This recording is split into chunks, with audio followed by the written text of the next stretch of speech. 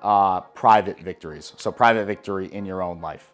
And this set of principles is designed to take you from being a dependent person, you're dependent on other people, to being an independent person. So that's supposed to basically occur when you reach this line. You're supposed to be an independent person. If you're actively acting out and living these principles, you're gonna be an independent person. You're gonna be able to function on your own pretty effectively. But when you come down into the second set of 3, that's where the real magic happens. And that's when you become what's called interdependent. And you get to the point to where instead of 2 people working together and 1 + 1 equaling 2, you get to synergy and you get 1 + 1 equals 10 or 11 or something like that.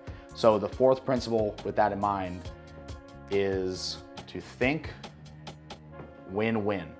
So just off the top of their heads, can anybody tell me what that brings to mind, like thinking win-win? Just give me just real quick, like first hot takes from anybody. Positive attitude, Daniel? If you end up where you only have a few choices, no matter what you think, Yeah. Anybody else? Success? Yeah. So for You're not taking advantage of somebody. Right. You can actually get something that's going to be mutually beneficial. Yep. That you haven't hurt anybody in your progress for success. Exactly. Mutually beneficial. Or a symbiotic relationship. So obviously it's probably pretty obvious how this could work in a situation like this.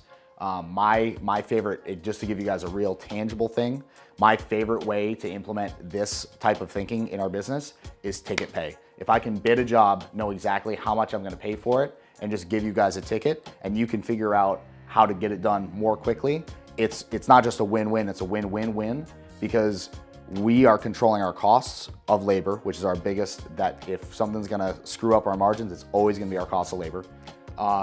You're happy because you can make more money. We're not putting a limit on how much money you're making. And then the homeowner is happy because the job is getting done more quickly and effectively. So that's just kind of like a real tangible example. But what the author goes through in the book is, in order to get to a win-win scenario, you have to have a real relationship with the person that you're trying to be win-win with. So win-win situations flow out of positive win-win relationships. And the way that you build those is by making deposits in what he calls the emotional bank account for how they're feeling and what they're thinking.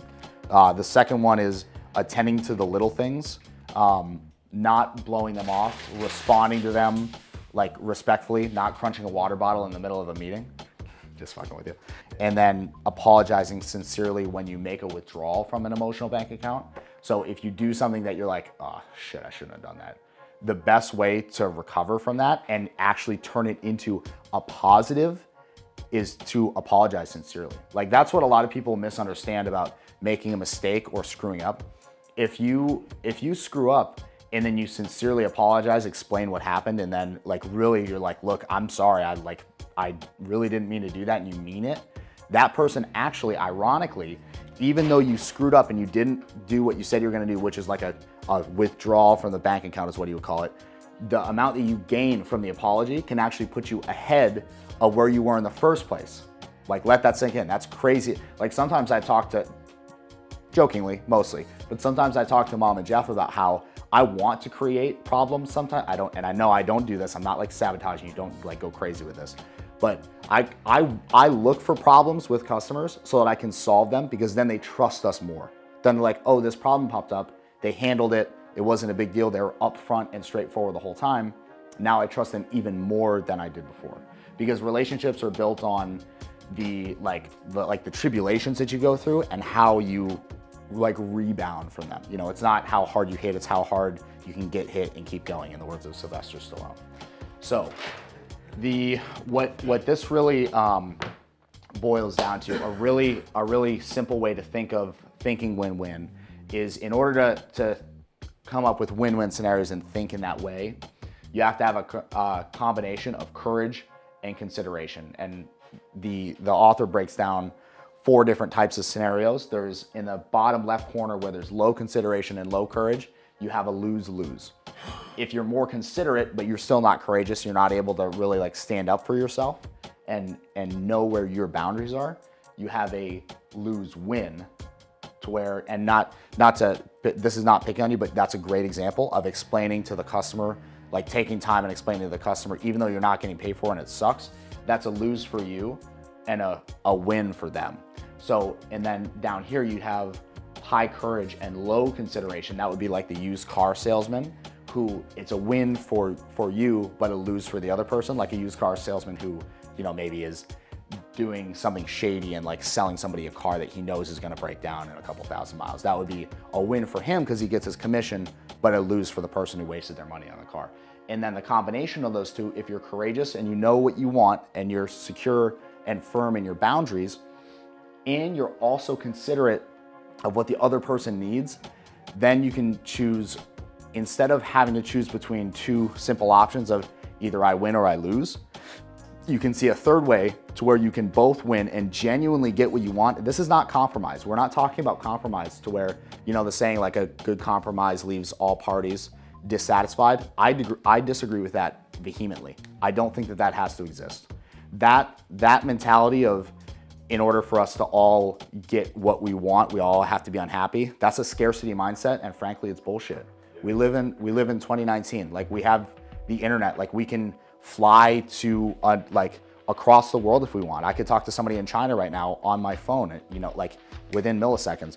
We live in a time to where we don't have to be in a scarcity mindset. So let's shift that into an abundance mindset.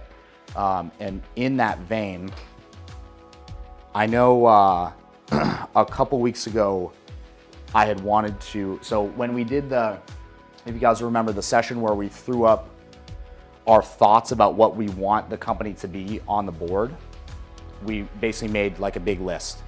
Last month, I was supposed to have consolidated that and boiled it down into a mission statement, and I didn't get to it, so I did it this month.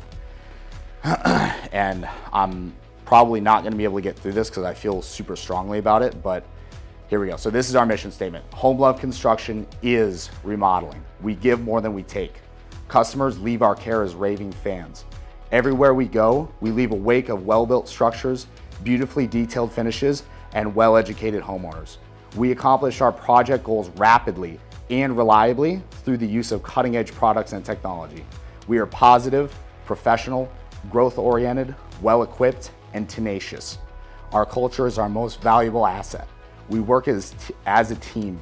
Leaders in our organization work for their team members. Team members respond to direction with a can-do attitude, indicative of our voracious appetite for results. Our community propels our brand forward. The momentum of our positive contributions is unstoppable, and our growth potential is infinite. The love we pour into everything we do comes back to us tenfold.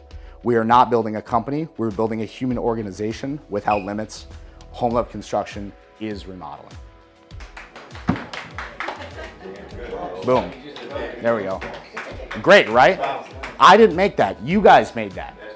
You guys made that. That all I did is I took that list and I boiled down, and that's on the board as well. That's what, like, bringing a group of people together and like human energy combining is super powerful. Like that list that we made, all I did was take that list and reword it. That's it. Like that came from you guys. So that is us. You got a video of that, so you did a job. Let's no one listen to that. What do you think I'm doing, Ronnie? I'm just saying, man. You hear that? You're doing my job. That's, I think that worked. That's subtitle. Yeah, cool. Okay, so Don't cuss. thank you guys. I didn't cuss in that. Yeah, no profanity either. Proud of myself. Okay, so thank you guys for coming in. If you were late, it's not a big deal. Not in the grand scheme of things, who gives a shit? 30 minutes of our lives, whatever. Yeah. So you guys are all great. Thank you for everything you do. If you haven't eaten, eat, please. And thank you for coming in and doing this with us.